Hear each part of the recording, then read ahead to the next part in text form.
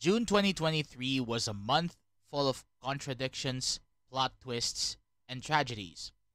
This podcast episode would not suffice in tackling all of them, especially our main topic, but I might as well be doing this because with what happened that month, we can only ask ourselves, have we forgotten to be human after all?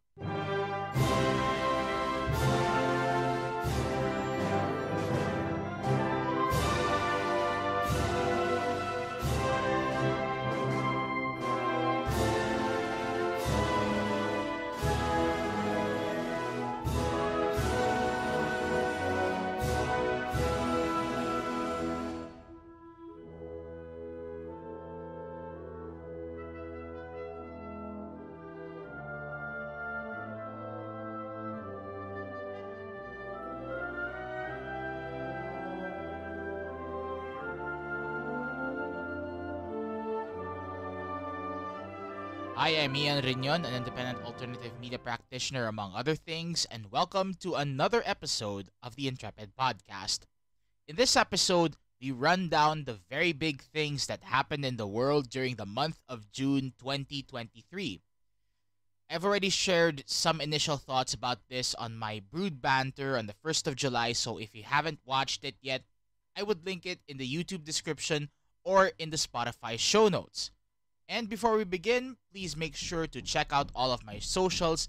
The links to them are also in the YouTube description and Spotify show notes. And just in case that you hear some banging, uh, don't worry about that. It's just some repairs that are happening inside Intrepid HQ. You don't have to worry about that. It just means that this place is coming to life, and sometimes broken things happen, and yeah, we need to repair it. So let's get this show going, and we begin with the tragic loss of the Ocean Gate submersible called the Titan. Now, aboard the Titan was Ocean Gate CEO Stockton Rush, who acted as the sub's pilot, as well as four other people, including a Pakistani father and son tandem. It's been on the news for at least 1 week straight, and some say it shouldn't be. Or it was better for the media coverage to focus on the migrant boats from Africa crossing into Europe. Now, from where I see it, it seems there is an inverse sense of empathy based on someone's net worth. The poorer and more desperate you are valued, and your death deserves to be mourned. But if you're filthy rich, you deserve to be 3 times below the ninth circle of Dante's hell. Now, there's even some memes and sloganeering incidents on social media because of the Titan tragedy, such as quote unquote eat the rich, and the general celebration of the deaths of these five people just because they're rich. Now, to be completely honest, I don't get why people are like that. But here's my hopefully nuanced take on the Titan tragedy. Now, before writing, consolidating, or aggregating the latest news stories and the countless perspectives about them became a job for me for a couple of years now, it has long been my lifestyle as a media scholar and practitioner to monitor them. The destruction of Ocean Gate's submersible Titan has been the story I've been personally following for most of that week. Not a single day on that week has passed without me and my colleagues and several others in the industry writing an article about it. Now, my job aside, and I don't want to divulge more of that, it has just been hard to comprehend both the chronology of how five individuals lost their lives because Rush apparently turned a blind eye and a deaf ear to the concerns about the quality of the sub's construction and the rationale behind it in the first place. And on the other hand, the multifaceted reactions, perspectives, scientific opinions, and even memes. There were also memes that surfaced in this because of this incident, and it varies when from where you see it. But yeah, now while it is easy to blame Rush for convincing at least three people to pay $250,000 for each for a seat on that sub, and they're not even seated properly with seats. They just have to uh cross their legs just to sit, uh, as well as the passengers for being suckers for an adventure into the deep to see the Titanic even for a moment. It has been hard for the rest of us to not only to look at the whole story objectively, but also, and perhaps most importantly, to just be human and show at least a pinch of decency in dealing with the story in the first place. In short, we are all more than our net worth. And then we have the Filipino media plot twists at the end of June, at least here in Metro Manila, because, yeah, there has been a Rigodon, and the mid-year media Rigodon was real. So, to give you a little bit of context, and this is where I would wing this part of the podcast, we all know that ABS-CBN was shut down in 2020. And that means everything has to be diversified and dispersed to other media institutions, and dispersed they did. So, uh, as a result, we have ABS-CBN shows on multiple channels, on multiple platforms, and some of the platforms that they were not affected with are still continuing and taking their stride. That is, it also applies with the presenters themselves. So some of them or or the professionals themselves. So some of them were retained, others were uh sadly let go, and there are others who uh willingly left so that they can continue their shows or their projects or their passions elsewhere without any grudges to ABS-CBN, because they all of them were just all of them were just affected by the uh non-renewal of their franchise. So yeah, that's what happened. Now, uh because of the Kapamilya shutdown, there was an observed degradation on the quality as well as in the uh, mindset regarding broadcast media in the Philippines, and it took 3 years to stabilize it.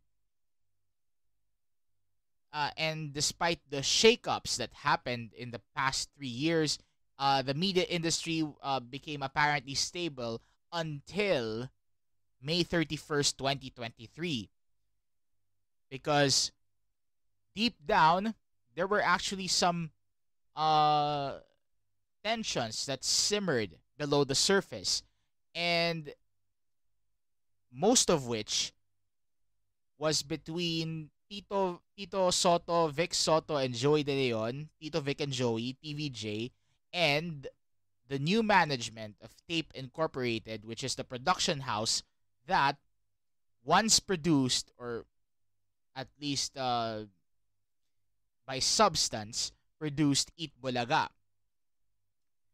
So what happened is that there were conflicts there were conflicts how uh regarding how the show must be formatted, and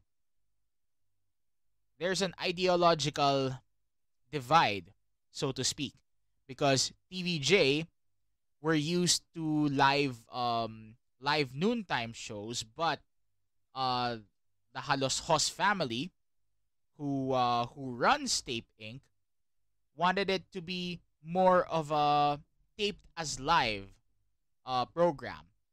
And because of this ideological difference, TVJ and all of the original presenters of Eat Bulaga left Tape Inc., as well as some of the production staff that was involved, and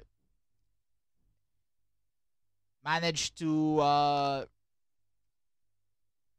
transfer their prospects elsewhere. So, to give you some context, it's been more than 40 years since Eat Bulaga started.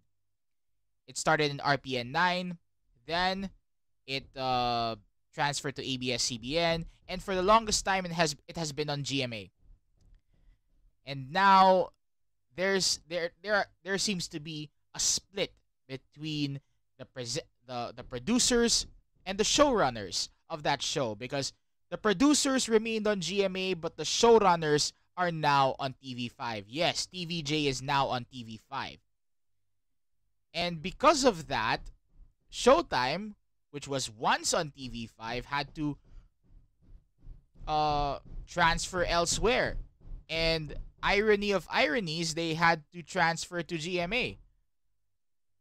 That's just I mean, as someone who has been alive when it comes when during the time that the media rivalry between the Kapamilya and Kapuso networks were rampant during the 1990s and early 2000s, it just is weird. But behind that or beyond that apparent rivalry, everyone is friends with everyone in the media industry. It's a small world. So whoever is good, whoever is on top when it comes to ratings, it's the Filipino people that would benefit. It's not the whole it's not the media industry itself. I don't want to say it's monopolistic competition, but it's more of a friendly rivalry, because deep down everyone is just doing their jobs. So that's just my take. And besides, having some kind of insider knowledge back in college, and perhaps even now that I have friends and colleagues and classmates who are involved in the media industry, everything's good in the hood. It's just that uh as someone who is uh lodged in the public eye, and are seeing things in the public's perspective, even though I'm a media practitioner and a media scholar back then. Yeah. Uh it seems weird, but yeah, that's just how the media industry goes. So, yeah, there's a lot of noontime shows now. So we're back to we're back to zero, actually, because TVJ is now on TV5, and because of that, Showtime had to transfer to GMA, and basically they are competing with whatever's left of Eat Bulaga, and I call that program as Rump Bulaga, and Rump Bulaga is floundering in the ratings because after TVJ left, because it's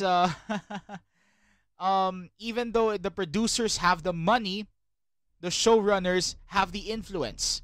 So that's just how things go. And basically, the showrunners are the life of any show. That's why they're called showrunners, after all. It speaks for itself. The word speaks for itself. So that's and ironically, Tape Inc. and Rump Bulaga is now in a position where Student Canteen was back when they started in RPN. So Student Canteen was basically uh, uh, the the only other noontime show GMA had, and it was during the 1970s and 80s, and then eventually Eat Bulaga replaced that during the late 80s or early 90s when they transferred from ABS-CBN to GMA. So yeah, uh, it's just ironic that they are now in the position where Student Canteen was back in 1979. So perhaps it's the beginning of the end unless something happened between between Tape Inc. and TVJ and all the other shenanigans that is too long and too deep for us to dive in this episode.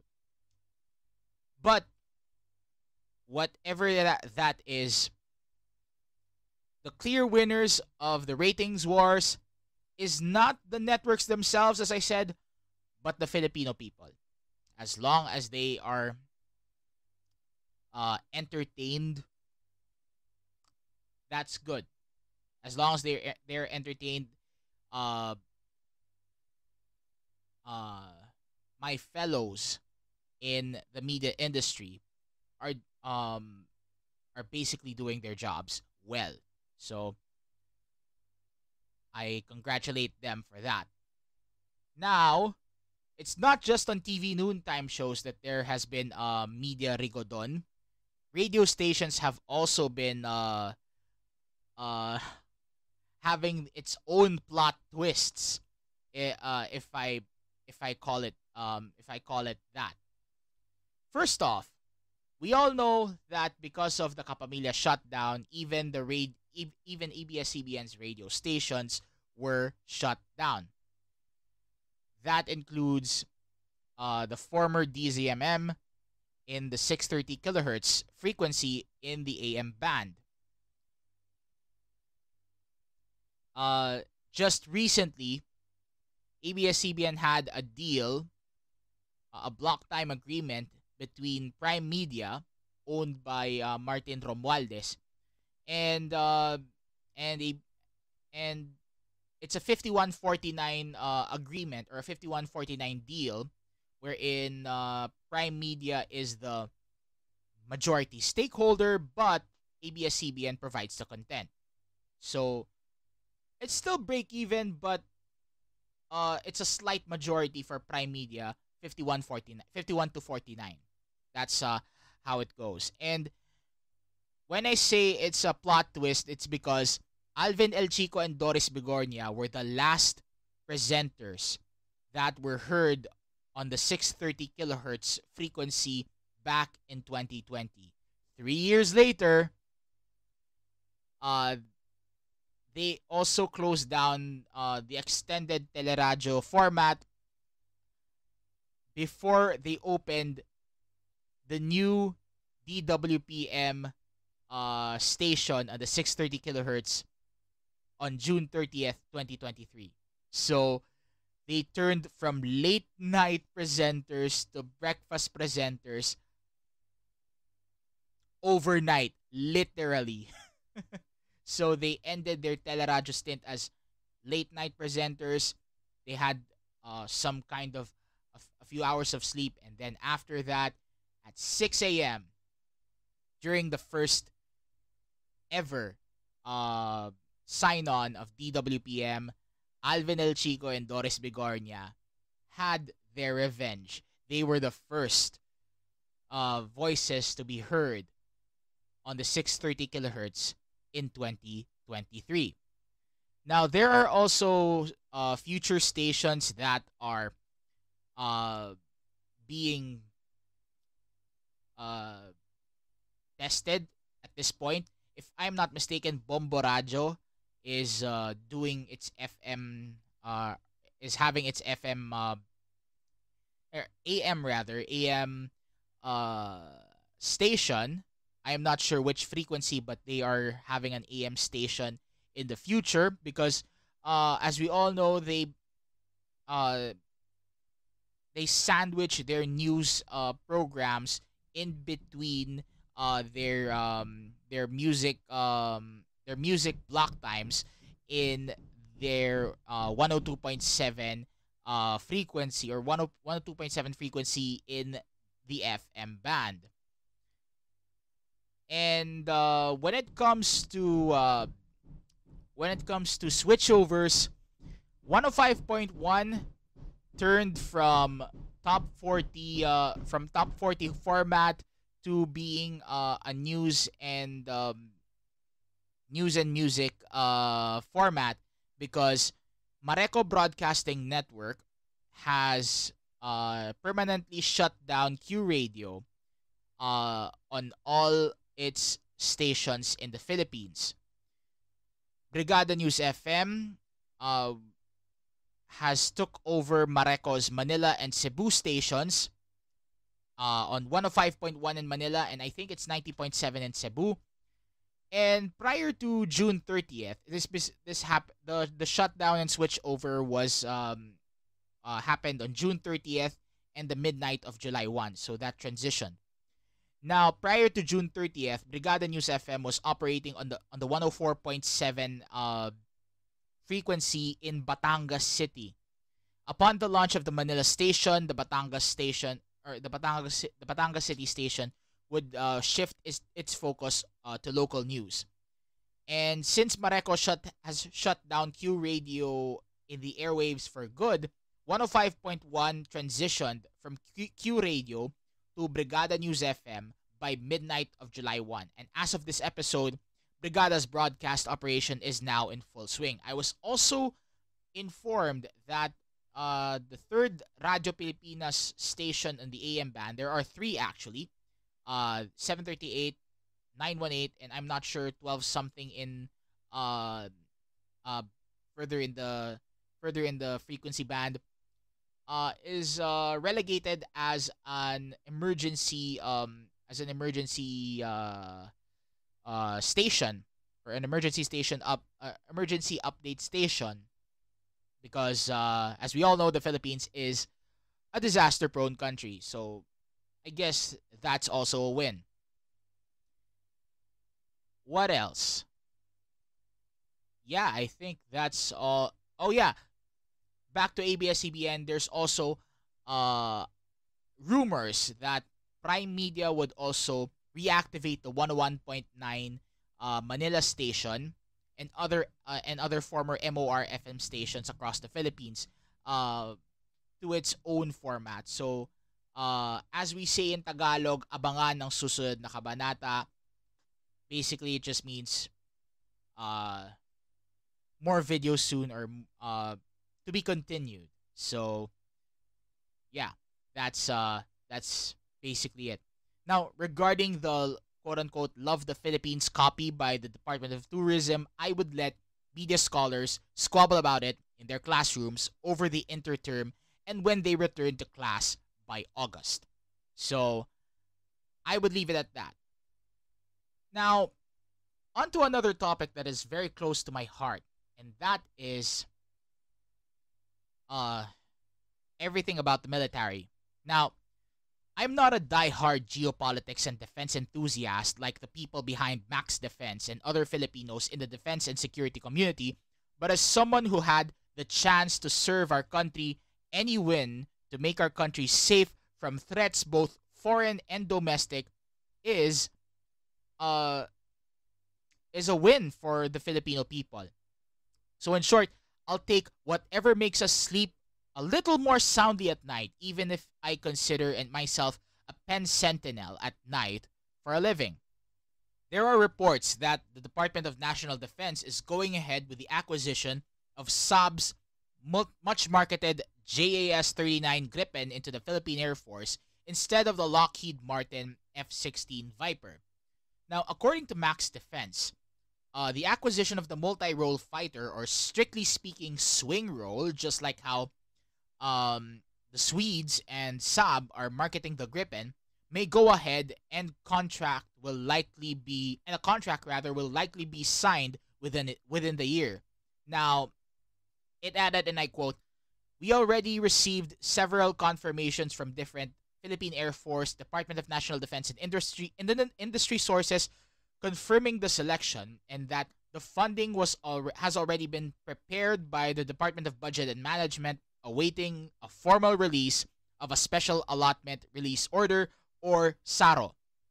What this means for us outsiders and defense enthusiasts is that we can now have the capability of dispersing some aircraft that are easy to maintain, refuel, rearm, and service by an experienced crew chief and a few novice mechanics, all the more take off and land on any road if necessary in 15 minutes or less, 20 minutes tops.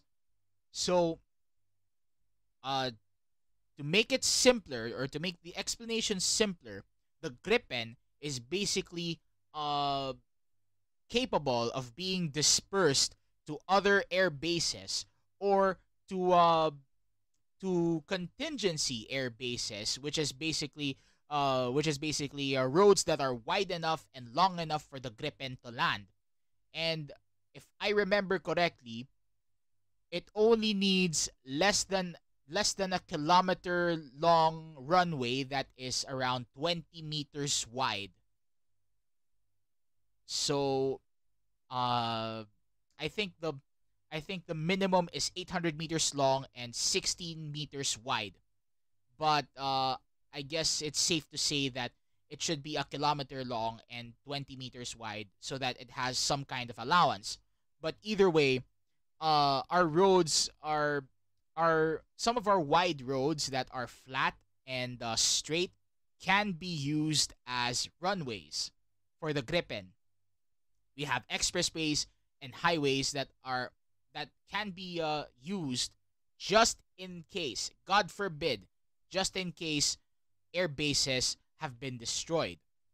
And that's basically the doctrine that the Gripen uh has been dealing with, or has been practicing, because the Gripen was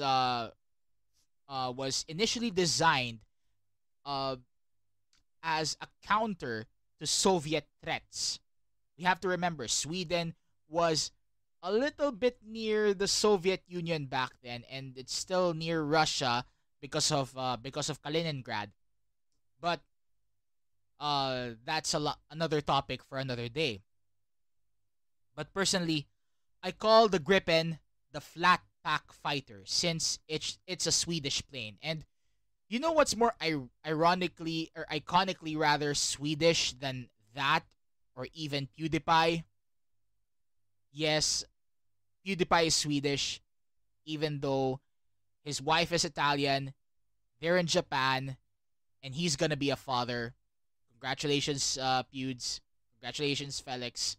Uh, be a good husband, be a good father. But the question remains: what's more iconically Swedish than the Gripen and PewDiePie? And you guessed it, it's IKEA. Which is famous for its flat pack furniture. Thus, I call the Gripen the flat pack fighter. But to give my 2 cents here, our country's defense authorities should push for a both end perspective instead of an either or between the F-16 and the JAS 39.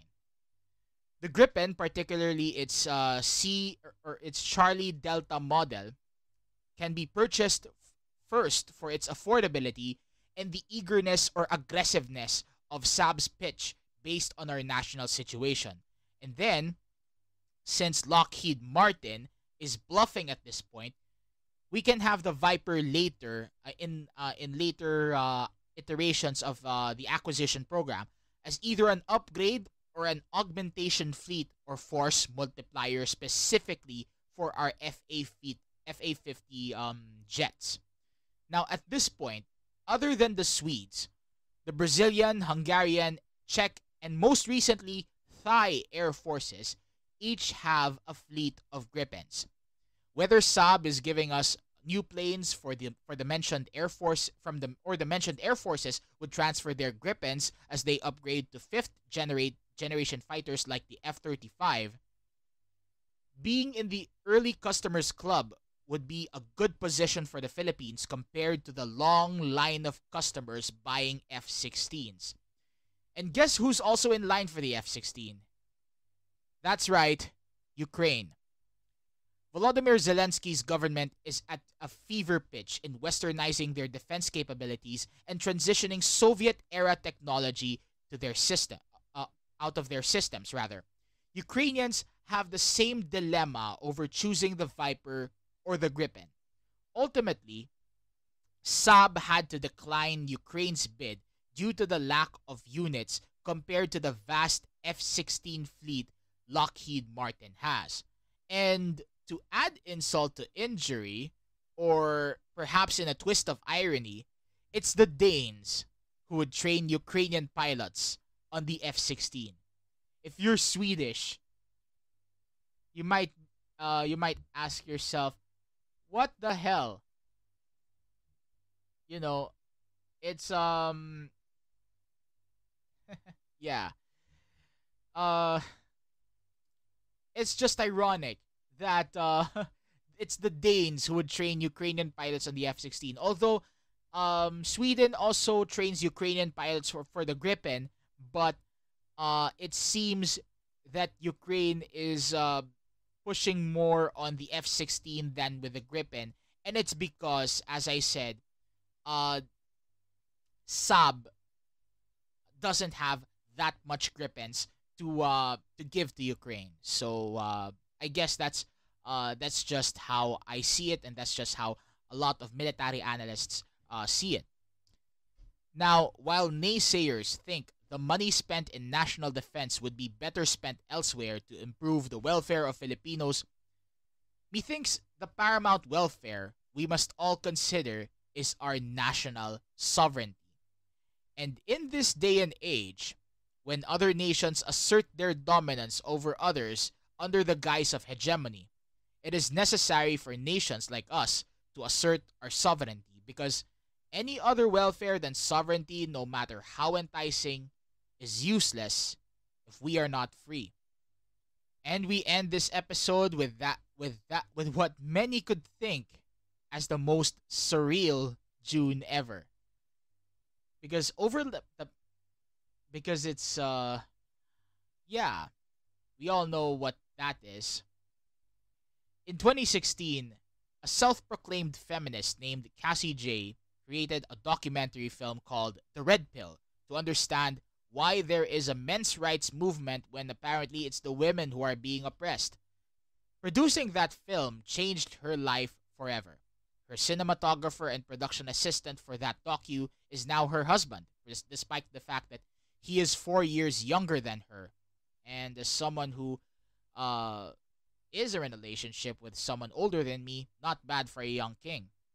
Now, the Red Pill exposed the need for good men to be treated with respect just as men treat women with admiration and protection. The docu was critically underrated because during that time, the men's rights movement was the subject of ridicule.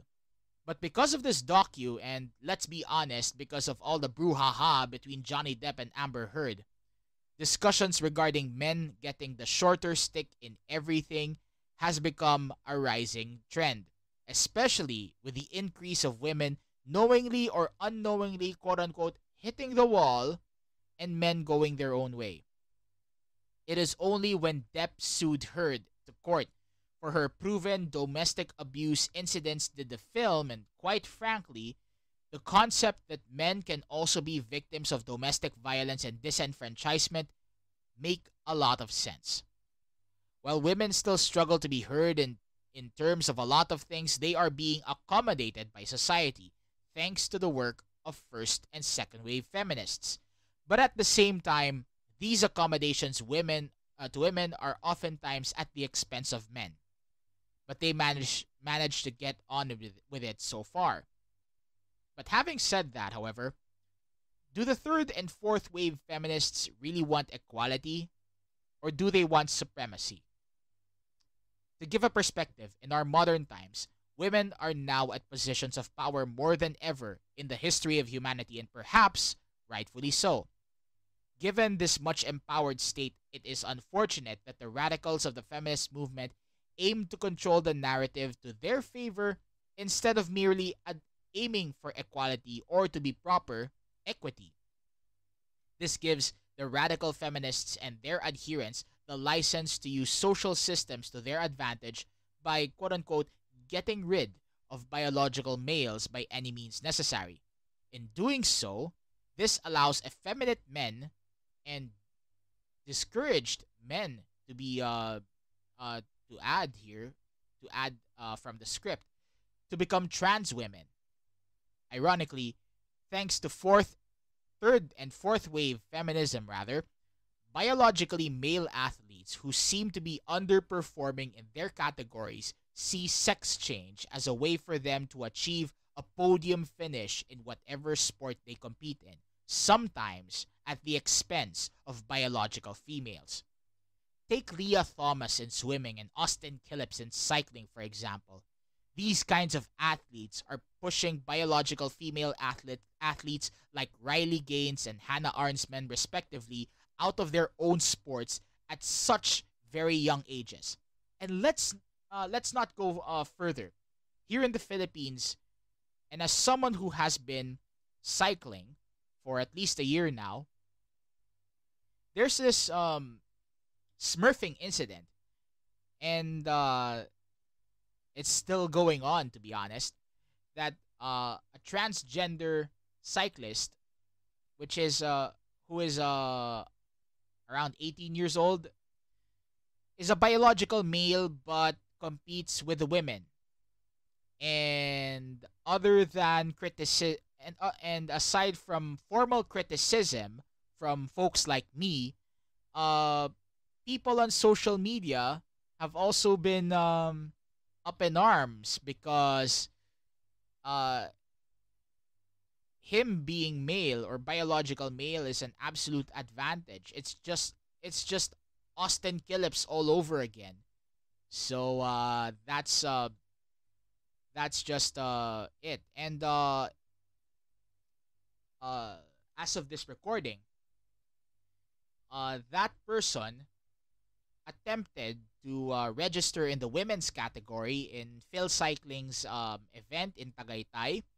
I am not sure if it went through or it already went through, but uh, on later lists, that person's name is no longer there. So I don't know if there's something that happened behind the scenes, but at the very least, uh, the social media team of Phil Cycling has been reading the comment section when they first saw or when they first posted the list of competitors in that competition.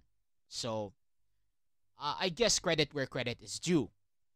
But then again, having these kind of incidents, so much for fighting the patriarchy when it is men living and thinking like women damaging the movement.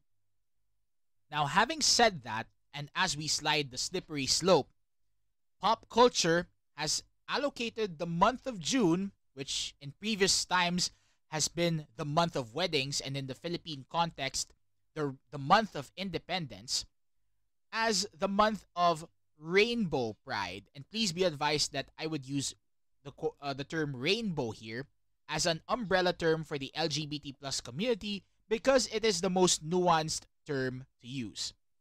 I'm not here to shit on anything, and absolutely not on this topic, lest I commit character unaliving, if you know what I mean. But what started as a niche movement within the Stonewall Inn in New York has overflowed into all aspects of our society worldwide. But at what cost? Just like feminism, the rainbow movement came in waves, perhaps parallel to their feminist counterparts in terms of when it happened and what their agendas are. First and second wave rainbow activists, and we call the first wave gay pioneers and the second wave marriage cohabitation equality, have clearly made their mark about society's acceptance of homosexuals, or to be much more accurate, non-heterosexuals, as fellow human beings and how it could combat discrimination. However, third and fourth waves of rainbow activists, which we may call the drag queens and the turf hunters respectively, are more of a stab on the back kind of people to their feminist counterparts than a friendly rival or reliable ally. They only support radical feminism if trans women are included, and if it favors their own narrative to boot. And what do you mean turf? Tango, Echo, Romeo, Foxtrot. They would also dismiss J.K. Rowling, yes, the author of the Harry Potter series, as trans exclusionary radical feminists or TERFs. That's the meaning of TERF. Tango, Echo, Romeo, Foxtrot. Trans exclusionary radical feminists. So that's that. So yeah, here's where the feminists and the trans activists go physical, literally. But it's not even a contest. Trans women are initially built with male strength, and that is a scientific fact. Having said that, we transition to what happened with Aura Briguela. It's a can of fucking worms right now, and given the fact that physical and perhaps sexual harassment or assault was involved, especially with the male involved in this incident. And because of the CCTV footage in that bar, it's just becoming... the can of worms is just getting bigger. But while investigations involving Aura and several men in a Makati club brawl are continuing, it only just solidifies the fact that some of these people are actually pulling their own movements down. And let's not forget about the detransitioners. They are those who have tried to transition from one gender to another, no matter how absurd the concept is, but have decided not to push through later on. Some are lucky enough to retain the physical stuff they had at birth. Some of them, some capabilities, while there are others who are deeply regretting their choices and have reached the physical point of no return. Male detransitioners are regretting the fact that they could no longer be able to produce the seeds for creating children, while trans men have been literally crying when they realize how it is to be a man and how it absolutely sucked. While I am tempted to say, you should have listened to Nora Vincent or Matt Walsh or Cassie J or even Ollie fucking London, the reasonable part of me tells me, you are right, but it's not kind. Because I also have to mind their own mental health as well. When men are needed the most, rather, they are already gone. Those of us who remained are heavily outnumbered in these culture wars. Indeed, there is some truth to the saying that no one loves the warrior until the enemy is at the gate. Nevertheless, the warriors of sensibility and nuance, both male and female in whatever gender that they are, have not yet fallen. But until then, the question remains unanswered for those who refuse to answer it. What is a woman? And another important lesson here is about the right application of knowledge about things involving physicality and sexuality. Knowledge is power, but power corrupts. And what's the next sentence? Yes, absolute power corrupts absolutely. But not all hope is lost. Thanks to Jaya, yes, our own singer who has migrated to the United States, and she's the one who sang wala na bang pag-ibig, I think. Yeah. It's been a meme as well here. We Filipinos were introduced to the organization called Gays Against Groomers. It is a breakaway group of rainbow people who came to their senses and realized they have already reached the ultimate goal of acceptance. Now, while I personally have heard about these sensible rainbow folks long before Jaya ever mentioned it on Twitter, it is just great. Many of us are already having this shift towards hating the sin but loving the sinner attitude towards non-heteros who just wanted to live their bloody lives without being too garish about what about it rather, and imposing it on others, especially children. Now, full disclosure, I had gender dysphoria back in my preteen and teenage years, and perhaps that's why I deeply understand in the long run the struggles some of my gay and lesbian contacts, friends, and loved ones face. Some rainbow contacts of mine seem to be of the opinion that they are still at risk and they still need to fight for what they perceive as their rights. To them I say, I wish you a very good life. As long as it does not come as asinine to those who just wanted to live a good life, you do you. Other rainbow contacts of mine are actually Christians who wish to live chaste lives and carry their same-sex attractions as a cross they are able and willing to bear for the love of God who loved them for who they are. To them I say, keep it up. For as the Apostle St. Paul wrote to the Romans, know ye not that all we who are baptized in Christ Jesus are baptized in death? For we are buried together with him by baptism into death, that as Christ is risen from the dead by the glory of the Father, so we may also walk in newness of life. For if we have been planted together in the likeness of his death, we shall be also in the likeness of his resurrection. Knowing this, that our old man is crucified with him, and that the body of sin may be destroyed, to the end that we may serve sin no longer. For he that is dead is justified from sin. And being someone who adheres to the belief of the divine in collaboration with human endeavors, I invite you to pray the collect to the Sacred Heart of Jesus, the heart that bled out of love for man. I also invite you to pray for this nation we call home, or at least think deeply about her benefit as we just ended the 125th anniversary of our nation's Declaration of Independence.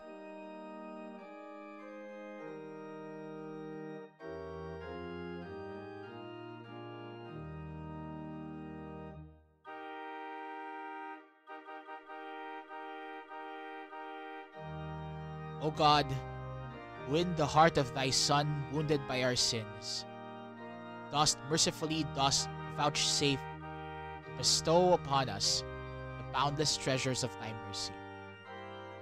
Grant, we beseech thee, that we who now render him the service of our devotion and piety may also fulfill our duty with worthy satisfaction. Through the same Jesus Christ, thy Son our Lord, who liveth and reigneth with thee in the unity of the Holy Ghost, ever one God, world without end. Amen. Almighty God, who hast given us these good islands, the pearl of the Orient seas for our heritage, we humbly beseech thee that we may always prove ourselves a people mindful of thy favor and glad to do thy will. Bless our islands with honorable industry, sound learning, and pure manners. Save us from violence, discord, and confusion, from pride and arrogance, and from every evil way. Defend our liberties, and fashion into one united people the multitudes brought hither out of many kindreds and tongues. Endue with the spirit of wisdom those to whom in thy name we entrust the authority of government, that there may be justice and peace at home, and that, through obedience to thy law, we may show forth thy praise among the nations of the earth. In the time of prosperity, fill our hearts with thankfulness, and in the day of trouble, suffer not our trust in thee to fail. Through Jesus Christ, thy Son, our Lord, who liveth and reigneth with thee in the unity of the Holy Ghost, ever one God, world without end. Amen.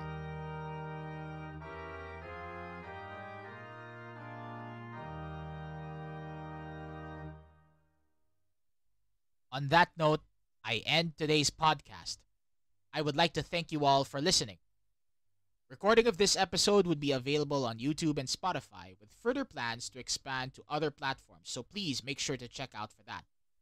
All of the materials I have referenced for this episode would be listed in the recording's description. And if you think there are things I might not have included in this recording, or if you want to have your say about the matter, please feel free to leave them in the comments below if applicable. Also, before you go, please make sure to like this video and share this video around if you're on YouTube. Subscribe as well to my channel, Intrepid Riñon, and ring the notification bell by selecting all so you wouldn't miss out with whatever future content I may create. Please follow me along as well on Spotify for more podcast episodes, so that you have an option to listen and not watch basically a podcast episode that doesn't have any faces or video in it. So at least you have that option. Anyway, with all that said, this is Intrepid Riñon reminding you to at all times be the salt of the earth and the light of the world. Until then, look alive, stay alive, be kind to yourself and to each other. And as always, thank you for tuning in. From here in Intrepid HQ, see you next time for another talk here on the Intrepid Podcast. Ian out.